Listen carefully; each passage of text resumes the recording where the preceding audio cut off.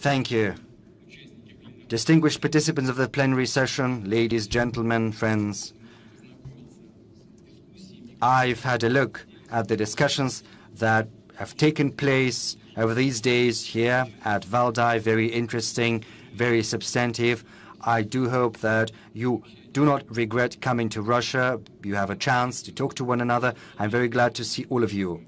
The Valdai Club gives us a forum to talk about tectonic shifts that are underway or that have already occurred in the world. We've spoken on many occasions about the risks associated with the decline of world institutions, the erosion of collective security principles, and the substitution of international law for the so-called rules. I wanted to say, you know who came up with those, but no one knows who came up with these rules, what underlies these rules, what's inside those rules.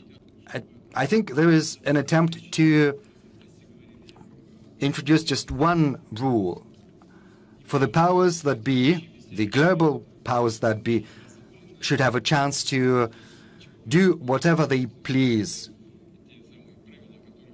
and be, able to do whatever without any punishment, with impunity. The value of the Valdai discussions consists in the fact that different assessments and forecasts are expressed here, and as to their accuracy, life itself has confirmed them with certainty, because the most rigorous and unbiased examiner is life. It shows how accurate our discussions in the previous years have been. Alas, the developments are following the negative scenario so far, and we spoke about this negative scenario on multiple occasions during previous meetings. Moreover, these developments have turned into a large-scale systemic crisis, not just militarily political, but also economic and humanitarian. The so-called West, as it were, because there is no unity. We understand that this is a very complex conglomerate, but be that as it may, let's call it the West. Over the recent years, and especially over the last months, has taken several steps towards escalation. And they're always trying to escalate. There's nothing new in that. They're fueling the war in Ukraine, organizing provocations around Taiwan, destabilizing the world, food and energy markets. As far as the last one is concerned, it was not deliberate. We do not doubt that. It was due to a number of systemic errors committed by the Western authorities I've just mentioned. And as we can see, it's all been compounded by the destruction of European gas pipelines. This is incredible, but this is, however, something we're witnessing, these tragic events. Dominion of the world is precisely what the so-called West has decided to stake in this game. But this game is a dangerous, dirty, and deadly one. It contests the sovereignty of peoples and nations, their identity and uniqueness, and has no regard whatsoever for the interests of other countries. Well, we cannot say rejection directly, but this is basically what we see happening in life. And those who formulate these rules believe that others have no right to their unique path. Everyone needs to abide by these rules. And I would like to remind you of Russia's proposal addressed to our Western partners. The proposal to reinforce trust and build a system of collective security last December. Yet again, this proposal was cast aside. But in the modern world, it's not going to be possible to sit this one out. Whoever sows the wind will reap the whirlwind. The crisis has taken on a truly global magnitude. It affects everyone, and we should not entertain any illusions as to that. Humanity is essentially faced with two options. Either we continue accumulating the burden of problems that is certain to crush all of us, or we can work together to find solutions, functional if imperfect ones, solutions capable of rendering our world more stable and safer. You know, I've always believed in the power of common sense, and I still do, and that is why I'm convinced that sooner or later, both the new centers of the multipolar world and the West will have to embark upon an equal dialogue about our shared future. And the sooner that happens, the better, naturally. And in that regard, I would like to share with you some emphases which we find very important. The developments of today have relegated to the background environmental issues. As surprising as that may be, this is something I'd like to start with. And climate change is no longer in the headlines, but far from disappearing, these fundamental challenges are only growing worse. One of the most dangerous consequences of the environmental imbalance is a reduction in natural biological diversity. And right now I'd like to move to the topic we've all gathered for. Is other kind of diversity any less important? I refer to cultural, social, political, and civilizational diversity. At the same time, simplification, erasure of all differences, well, this is all but the essence of the modern world. But what is behind this simplification? First and foremost, it's the depletion of the West's creative potential and its desire to contain and to inhibit free development of other civilizations. There's also a direct self-serving interest hiding there. By imposing their values, consumer models, they seek to standardize these models. Our opponents, let me put it mildly, are trying to expand their markets for their products. So, it's all very simple. And it's no coincidence that the West says that it's its culture and its world view that should be recognized as universal. They are not saying that outright, but this is how they behave. And they insist through their policies on everyone accepting these values unconditionally. Let me quote from Alexander Solzhenitsyn's famous Harvard address. Back in 1978, he said that the West, let me quote, has a blindness of superiority that continues. And this is what happens. Upholds the belief that the vast regions everywhere on our planet should develop and mature to the level of present-day Western systems. It was back in 1978. Nothing has changed since then. Over the last 50 years or so, this blindness Solzhenitsyn spoke of, by its nature, it's racist and neo-colonial, and it has taken on an unsightly form once the so-called unipolar world was established. But what can I say in response? Belief in one's own infallibility is a dangerous state, because it's but one step away from a desire by those who deem themselves infallible to destroy, obliterate those they do not like, as they say, to cancel them.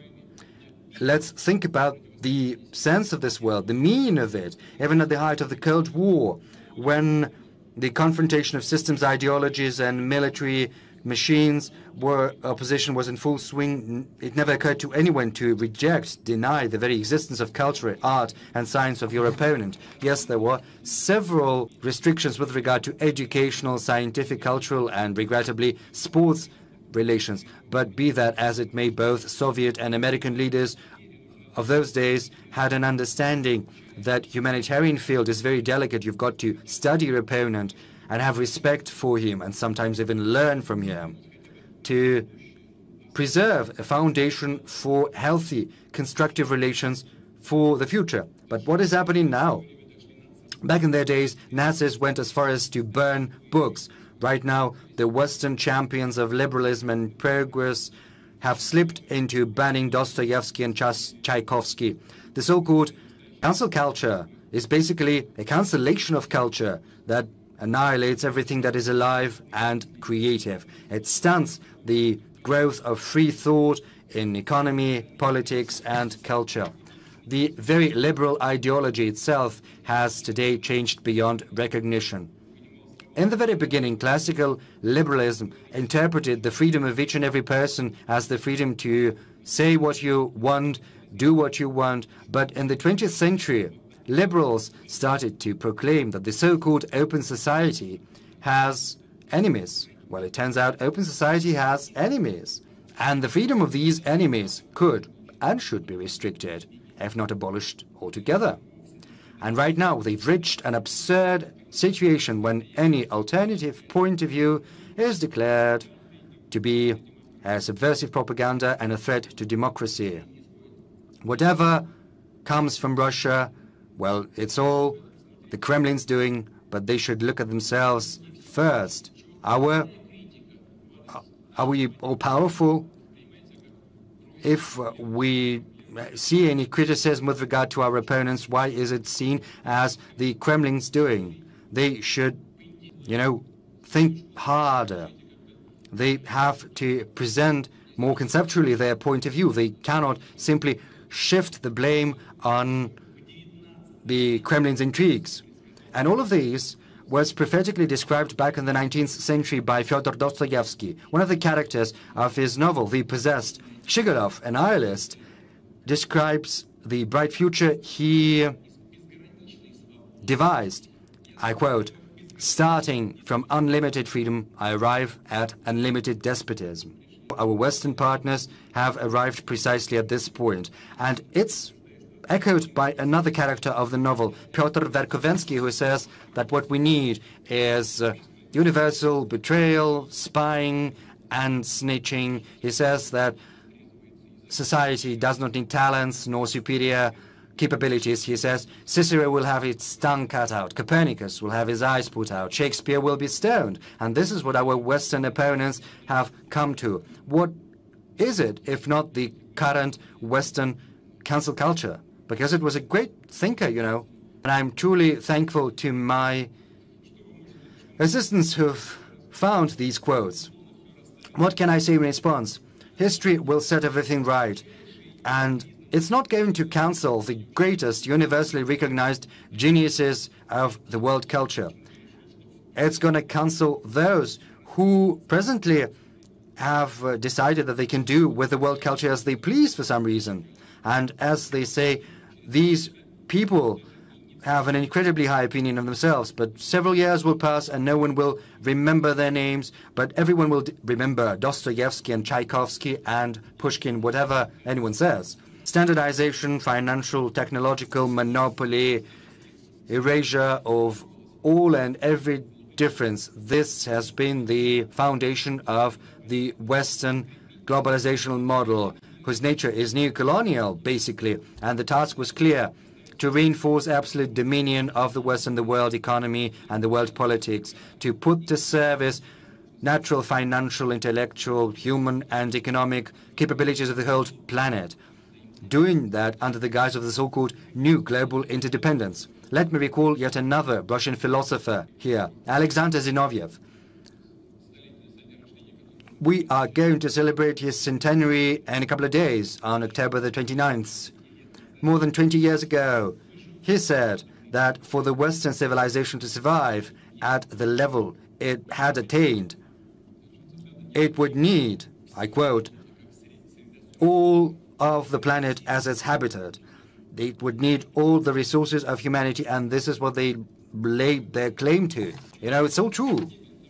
And in this system, the West enjoys an inherent, incredible advantage because it came up with the principles and mechanisms of this system. The principles, everyone is talking about what are these principles? A black hole, no one understands. But once globalization started to benefit not Western countries but other countries, I refer first and foremost to big nations of Asia, the West either revisited many of the rules or even abolished some of them. And as far as the sacrosanct principles of free trade, economic openness and equal competition, even property are concerned, well, all of these principles were all of a sudden altogether forgotten. When it was no longer beneficial, they decided to revisit the rules on the go. Yet another strawman argument and doublespeak. Western ideologues and politicians have long been telling the world there is no alternative to democracy. But in truth, what they meant was the Western, the so-called liberal democratic model, whereas all other variants and forms of democracy were rejected by them with disdain and arrogance.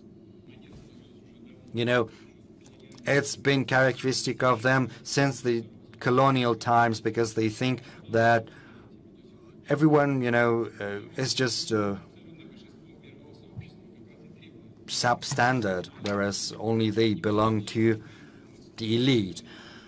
But right now, the absolute majority of the world community demands democracy in world affairs. They reject authoritarian diktat of certain countries or groups of countries. What is it if not direct application of democratic principles in interstate affairs? But what is the position of the so-called civilized West?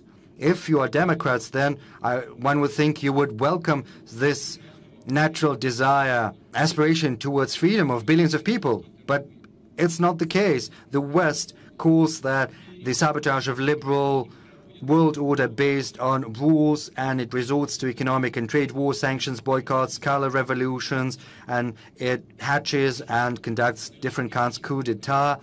And, they even say how much money they spend on the coup d'etat, the cheek of it. Well, what about Soleimani, who was taken out? You can think whatever you want about him, but it's an official, a dignitary. He was killed in the third country. So what is it? Washington, as its tradition, calls the current world order a liberal world order, but day in, day out, this world order begets more and more chaos. And it is becoming increasingly intolerant, even with regard to Western countries, should they attempt any kind of autonomy. And they even slap sanctions on their own allies, unabashedly. And others are simply, showing obeisance. Let's remember the July proposals of Hungarian parliamentarians who suggested that dedication to European Christian values and culture should be enshrined in a treaty on the European Union. But these attempts were seen not just as opposition, but hostile sabotage.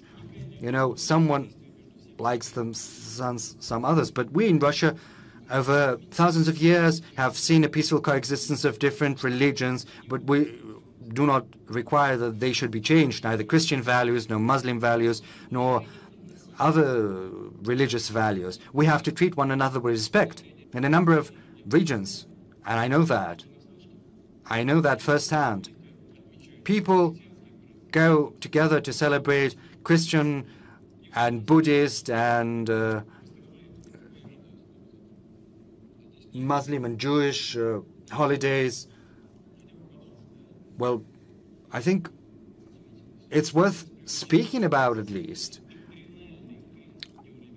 This testifies to the ideological crisis of the neoliberal model of the world order. In the American fashion, they have no creative or positive agenda. They have nothing to offer to the world apart from retaining their domination. A true democracy in a multipolar world requires an opportunity for every nation, every society, every civilization to choose their own path, their own social and political system. And if the US and the EU enjoy this rule, then Asian countries, Muslim countries, the Gulf monarchies and countries of other continents should have this right, and Russia too. And no one will ever be able to dictate to our nation what kind of society and on what principles we should be building. A direct threat to the political, economic, and ideological monopoly of the West consists in the fact that the world can see the emergence of alternative social models, which can turn out to be more efficient, more vibrant, more attractive than the ones that exist as of now. And these models will emerge and develop. This is inevitable. Incidentally, American political scientists, experts, are writing on the subject directly, but the powers that be do not listen to them. But they can't help seeing that these ideas are being expressed and voiced on the pages of political science journals and in discussions. This development should be based upon a dialogue of civilizations, with an emphasis on spiritual and moral values. Yes, different civilizations have a different understanding of a human being and his nature. but it's only at the surface, because all of them recognize the highmost value and spiritual nature of a human being. And the foundation is of paramount importance, the foundation upon which our shared future is going to be built. I would like to point out the following. Traditional values are not a fixed set of principles everyone must abide by. Far be it from it. The difference from the so-called liberal values consists in the fact that all of them are unique because they stem from a tradition of concrete society, its culture and historical experience. This is why traditional values cannot be imposed on anyone. You need to simply have respect for them. Treat with care what has been devised over centuries by each and every people, each and every nation. This is our understanding of traditional values, and this approach is shared and accepted by the majority of humanity. It's only natural because traditional societies of the East, Latin America, Africa, and Eurasia form the backbone of world civilization. Respect for the unique characteristics of nations and civilizations, this is in the interest of each and everyone, because it even suits the interests of the West, because it loses its superiority, turning into a minority in the world arena. And of course, the right of this Western minority to its own unique culture, unique identity, should be guaranteed. Unconditionally, we have to treat that with respect, but the same should apply to the rights of everyone else. If the Western elites believe that they can, introduce into the society and the consciousness of the society such bizarre, trendy notions as dozens of genders or pride parades, well, let them do that. Let them do whatever they want. But they do not have the right to demand that others should follow in their footsteps. As we can see, Western countries are undergoing complex demographic, political, and social processes. It's their domestic affairs. Russia does not interfere within these affairs, nor is it going to. Unlike the West, we're not getting into someone else's backyard. But we hope that pragmatism will emerge victorious, and the dialogue between Russia and the genuine traditional West, as well as other equal centers of development, all of that is going to be an important contribution to the construction of a multipolar world order. I would like to remind you that the multipolar world is the only chance for Europe to rebuild its political and economic autonomy. Well, I'm not going to hide it. We understand, and even Europe says it. Right now, this autonomy of Europe, let me put it mildly, not to offend anyone, this autonomy is very restricted. The world is diverse in its nature, and the attempts of the West to make everyone fit the mold are objectively doomed. Nothing will come of it. The overconfident strive to global leadership, and in essence to dictate, or maintaining the leadership through dictate, is in reality leading to the lower international standing of the U.S., including the U.S. It leads to growing mistrust to their capability to deal with anyone in general. One thing today, another thing tomorrow. You sign the document and then you tear it apart. There is no stability whatsoever in anything. How we can talk to them, sign documents? Can we rely on them? It's unclear.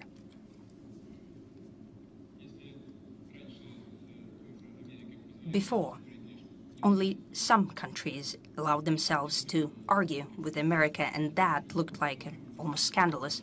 And now it's a routine thing when very different countries refuse Washington in its baseless demands, despite the fact that it still is trying to apply pressure to everyone.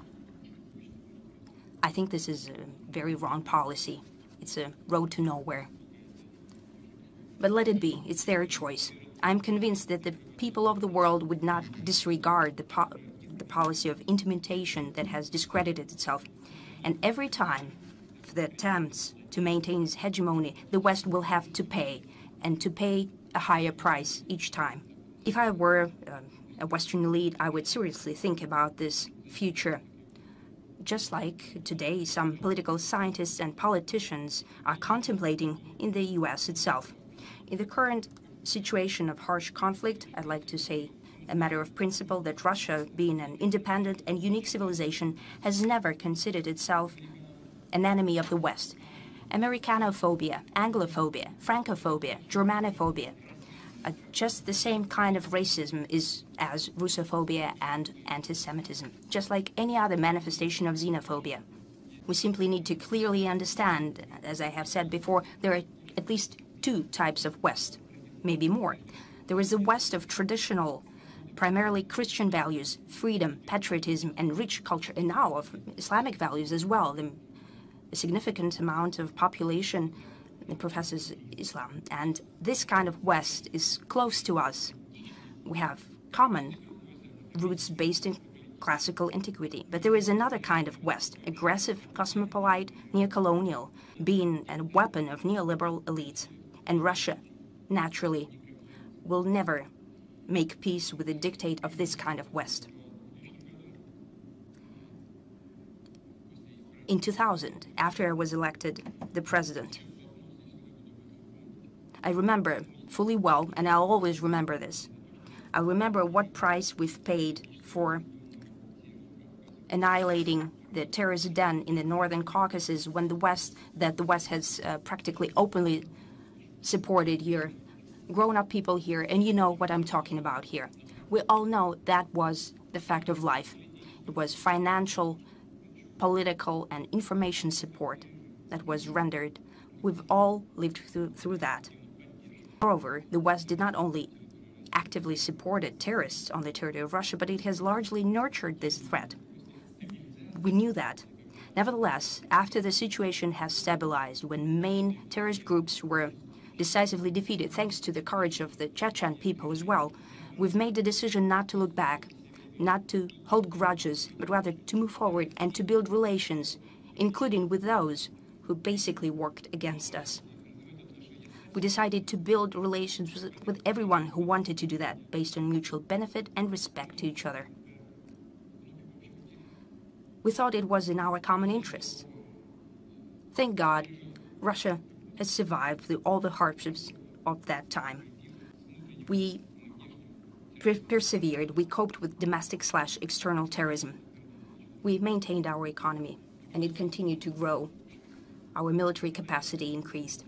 We're trying to build relations with the leading countries of the West, with NATO as well. We had one message.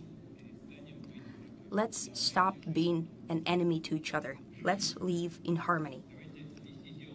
Let's build a dialogue, build trust, and therefore peace.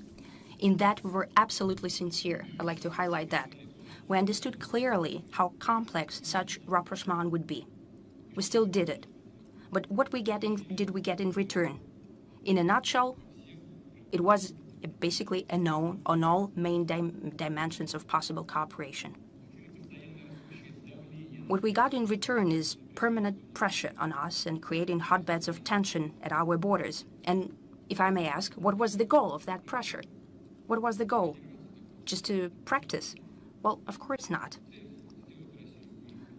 The goal was to make Russia more vulnerable and to turn Russia into a tool of achieving their own geopolitical goals.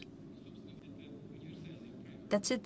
That's the rule of the thumb. Everyone is turned into a tool, and to use these tools to their own ends. And those who do not obey to this pressure, who doesn't want to be a tool, sanctions are introduced against them. Economic restrictions are introduced against them. Coup d'etats are being prepared and executed where possible, and so on.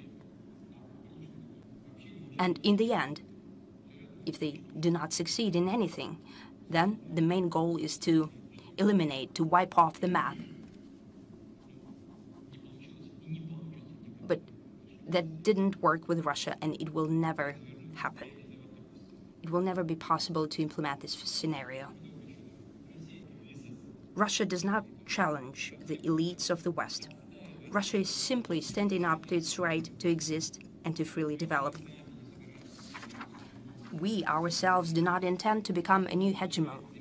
Russia does not offer to substitute unipolar world with bipolar or tripolar world, the domination of the West with domination of the East or North or South.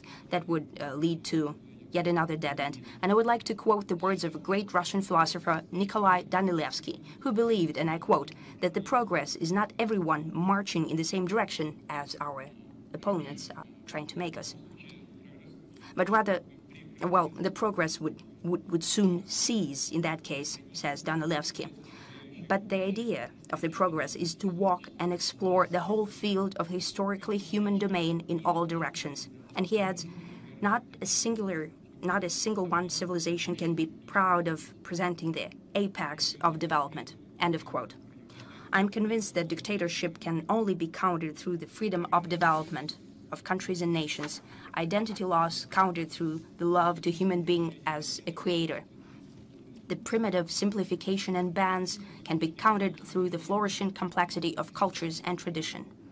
The main idea of today's point in time is that all civilizations, states, and their integration associations indeed have opened all paths to pave their own democratic and original path.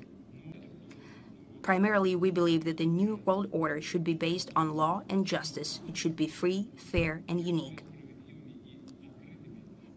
The world economy and trade should become more fair and open. Russia believes that it is unavoidable that the new international financial platforms will take shape, also for international payments. Such platforms should be outside of any national jurisdiction. They should be safe, depoliticized, automatic, and they should not depend on one single governance center. Is it possible? Yes. It would require a lot of effort and joining efforts of many countries, but it is possible.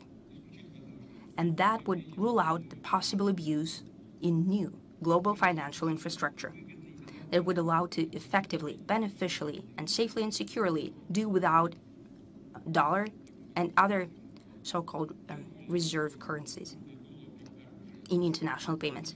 The most so since the West has discredited the Institute of International Reserves using dollar as a weapon. First, they were depreciated through inflation in dollar and eurozone, and later they have effectively pocketed our assets snippety-snap. Transition to payments in national currencies will gain momentum, unavoidably. Naturally, that will depend on the state of the economies of the emitting countries and so on. But still, these payments will become predominant. That is the logic of sovereign economy and financial policy in the multipolar world. Moving on. Today, new centers for global development already possess unique technology and scientific developments in very diverse spheres. And in many dimensions, they can successfully compete with the Western transnational companies. It is apparent that we have common and rather pragmatic interest in an honest and open scientific and technological exchange. Together, everyone will benefit more than separately. The majority should benefit, but not the separate ultra-rich corporations.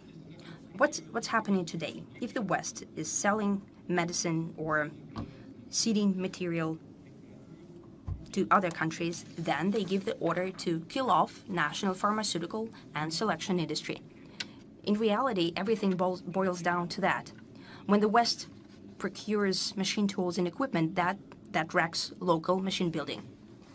When I was the chairman of the government, I remember it was very simple. As soon as you open your market for a certain item, goods, then the local producer is going down, and it's almost impossible to bring back the industry. That's the way they build the relations. That's how they take over markets and resources. The countries are left without their technological and scientific potential. That is not progress. That is enslavement, bringing down the economy to a primitive level. Technological development should not exacerbate global inequality, but rather decrease it. That is the tradition for Russian foreign policy and technology. For example, when we are building nuclear power plants in other countries, we simultaneously are creating their centers of excellence and nurture local talent. We create the whole industry. We don't just build one plant, we build the whole industry. And in essence, we give other countries an opportunity to make a real breakthrough in their scientific and technological development, to bridge the inequality gap, and to bring their energy to the new level of efficiency and environmental friendliness.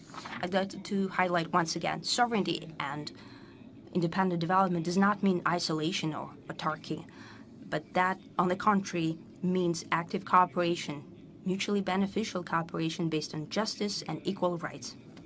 If the liberal globalization brings about depersonalization and imposing the Western model on everyone around the world, then integration, on the contrary, is tapping into potential of each civilization in the interests of the whole for common good. If globalism means dictate, that what it boils down to, then integration is finding common strategies beneficial to everyone. In this regard, Russia believes necessary to more actively launch mechanisms of creating larger spaces built on cooperation between neighboring countries whose economy, social system, resources, and infrastructure complement each other. Such large spaces, in essence, are the foundation for the multipolar world order, the economic foundation. The dialogue of such spaces gives birth to true unity of humankind, much more complex, unique, and multidimensional than in simplified versions of Western ideologists. Well, some of them at least.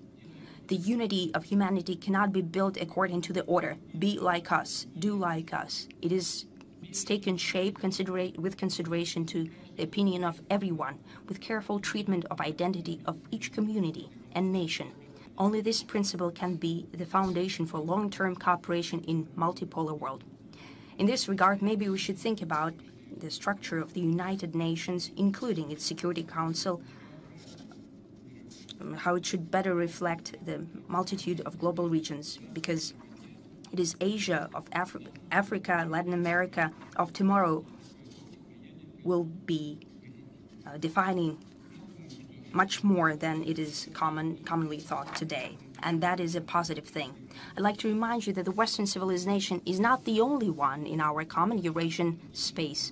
Moreover, the majority of the population is situated in the east of Eurasia, which was the cradle of the ancient civilizations of humanity. The value and significance of Eurasia is that this continent is a self-reliant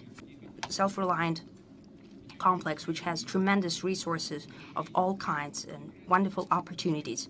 The harder we work on greater interconnectedness in Eurasia, on creating new paths and forms of cooperation, the more tangible result we'll achieve.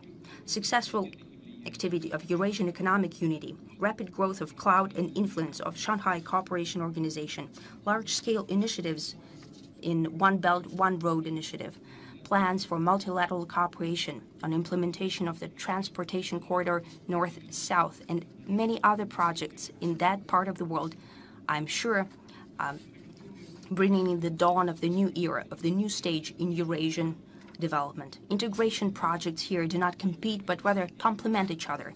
Naturally, if they are implemented by the neighboring countries in their own interests and not introduced by external forces in order to drive a wedge in Eurasian space and to turn into a zone of bloc standoff.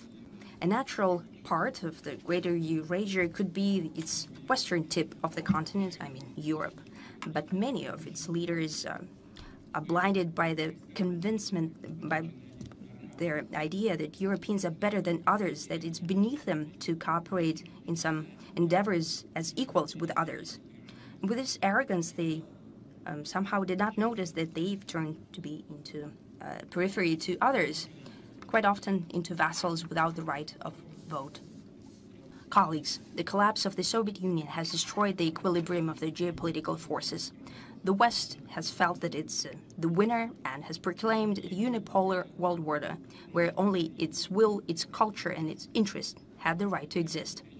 Now this historical period of undivided domination of the West is coming to an end. is becoming the thing of the past. I mean, the unipolar world. We are facing a historic milestone. Ahead of us is possibly the most dangerous, unpredictable, and at the same time crucial decade since the end of the Second World War. The West is incapable of unilaterally governing humanity. However, it desperately tries to do that. The majority of the nation does not want to make peace with that. That is the main contradiction of the new era. The situation is rather revolutionary if we apply to the classics. Well, if we speak in the words of the classics, the elites do not want the change, but the poor cannot live any longer with that. How to solve the issues of tomorrow is the main task for humanity. That is a painful and natural, though unavoidable process. The future world order is being shaped before our eyes, and in this case, we need to listen to everyone, to hear out every point of view, every nation, every society, culture, and religious ideas without imposing a single truth upon anyone. And only on the basis of that, understanding our responsibility for the destiny of the planet, we should build the symphony of human civilization. I think I would like to wrap up with that, and I would like to thank you for the patience that you have shown me listening to my statement. Thank you.